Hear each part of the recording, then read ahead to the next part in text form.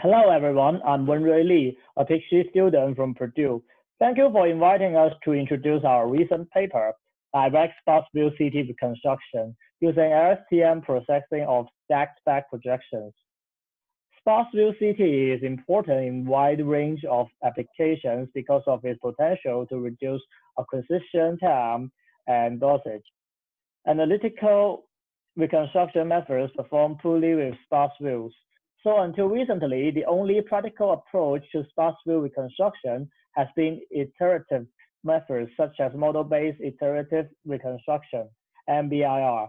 MBIR can produce high-quality reconstructions from sparse data and can also incorporate prior models based on deep neural networks.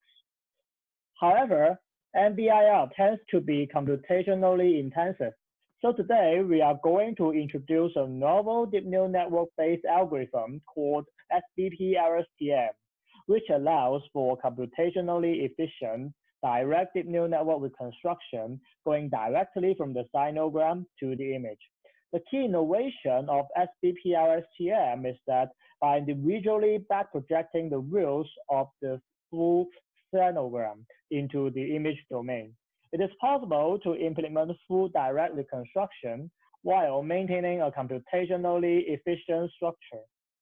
Recently, tomographic image reconstruction using deep neural networks has emerged as a fundamentally new approach. Most of these new deep neural network methods can be divided into one of three possible categories. Image domain deep neural network. These methods use a deep neural network to post-process the analytical reconstruction. Sinogram domain deep neural network. These methods use a deep neural network to enhance and or augment the sinogram data. Direct deep neural network. This method goes directly from the sinogram domain to the image domain without analytical reconstruction. The SBP-LSTM algorithm begins by obtaining forward projections using some types of CT imaging systems. Next, we form the stacked back projections by back projecting each view and stacking all the back projections together to form a single tensor. Notice that this tensor contains all the information from the original sinogram data and can therefore be used to perform direct reconstruction. Our SBP-LSTM processing is shown in this slide. The SBP tensors goes through a 2D convolutional LSTM module, and then the output is processed by a UNet to get the final reconstruction.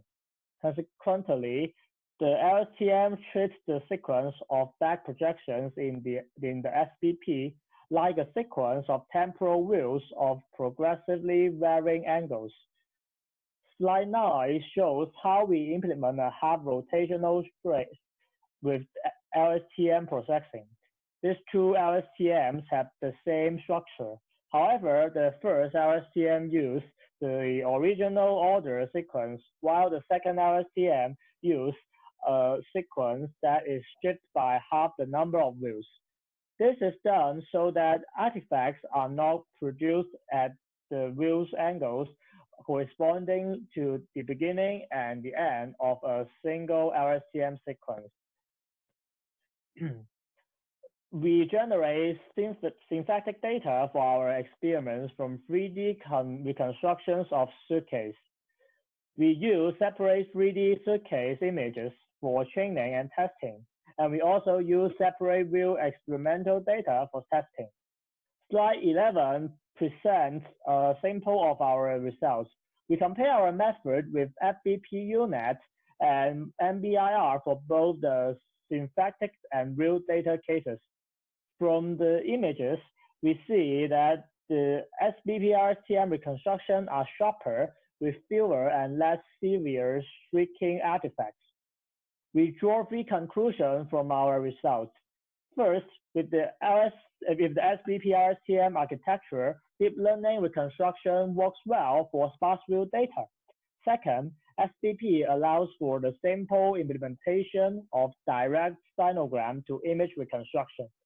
Third, LSTM processing of SBPs generates the best result in our experiments.